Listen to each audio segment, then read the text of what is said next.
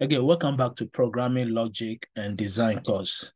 This lectures cover the overview of computers. Our main objective is to go through a computer system and also the terminologies and definitions. Also, we will discuss the simple program logic. So a computer system is a combination of all the components required to process and also store data using a computer. So a computer system will consist of both the computer hardware and the computer software, the users, and all the possible components we need in order to process data using computers or solving a problem using computers.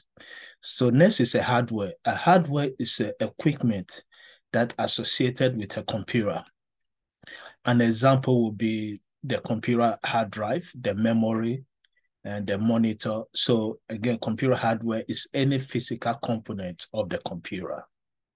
Then the computer software will be the program instruction that tells the hardware what to do.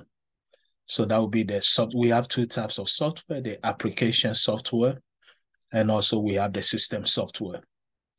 So example of a system software will be the operating system, which again manages all the computer hardware resources. Now, a program is instruction written by the programmers. So later on, a program becomes what we call the software also. And the programming is the process of developing the software or writing software instructions.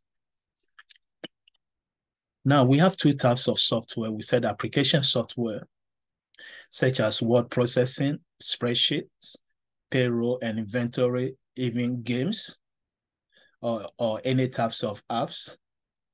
Is application software, which means application software is any software that performs a specific task. Then a system software example would be the operating system, such as Windows, Linux, Unix. So a system software is a software that interacts with the computer hardware, also manages the computer hardware resources. And the computer hardware and software accomplish three major operations. The first is the input. This is where the data items such as the text, numbers, images, or sounds can be entered into the system, which is the computer. Then we have the processing. Here we do the calculations and also comparison performed by the central processing unit, which we call the CPU, the brain of the computer. Then we also have the output. This is where the result information will be sent to. The example will be to the printer or the monitor to display the results. Then we also have a cloud-based device that also can access the results or the output through the internet. Next, what is a programming language? Here we say programming language is used to write computer instructions called a program code, or used to develop software applications and also system softwares. Also, writing instruction is called coding the program. So example of a programming language can be Visual Basic, C#, C++, Java, also Python, and etc. Next is the syntax. A syntax will be the rules that govern the word usage and punctuation. So mistakes in a language usage are called the syntax errors. So the same thing applies to English language. The grammatical rules of English language is the same as the syntax rule for programming languages. Next is the computer memory. So computer memory is a temporary storage. Normally, when we are doing any work in our computer, we do it from the memory. When we open the file will be open or loaded into the memory. When we start our computer, the operating system again is loaded to the memory. So the memory is internal storage, which we also call the random access memory, RAM. It's volatile memory, which means if the computer power goes off, all the data in the memory will be erased or deleted. So data will be lost when the power is off. Then we also have the permanent storage devices, which we call the non-volatile memory. Example would be the hard drive or flash drive. Data is stored permanent, whether the power of a computer is on or off is permanent. Then we also have a compiler or interpreter. Normally, when we write a programming language, such as Java or Python, using Java or Python, we create what we call the source code. The source code looks like English language. Now, we know computers only understand machine language, which is 0101. We call the binary language. So a compiler normally would translate the source code, which is almost in English language, into machine language, which will be in the binary form. Also, the same thing interpreter also does.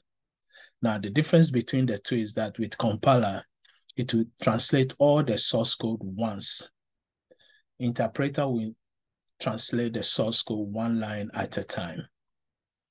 So Java uses interpreter, and an example of C or C++ is a compiler. Now, program executes or runs.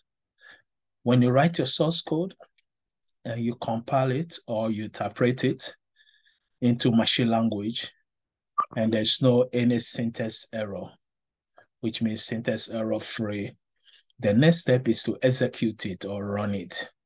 So this is where input will be accepted, some process will occur, then we get our result.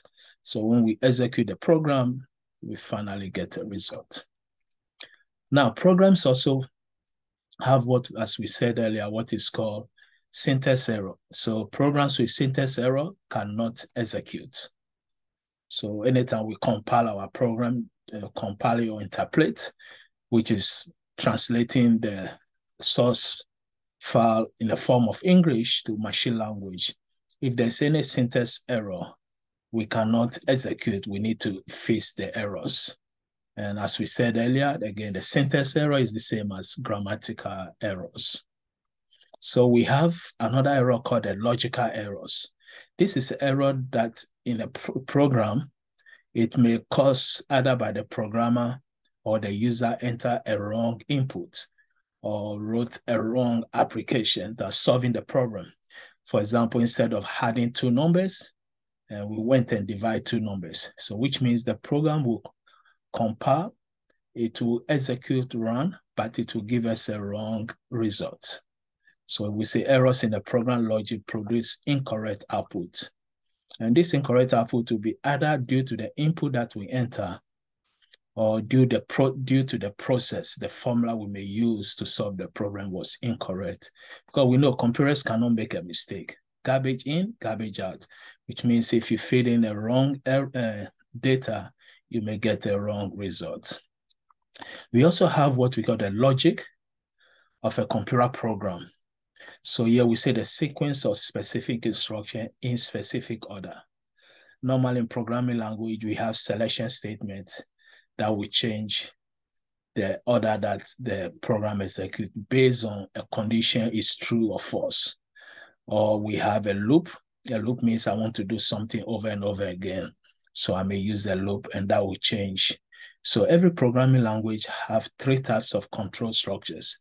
The sequence control structure is built in, which means the program executes from top down. Then we have the selection, which means we may have a condition that can change the flow of the program. And also we have repetition, which is the loops. Now, a variable is a memory location where we can store data. So for example, in Java, we may declare variable and we have to specify the type. Then we can store data there.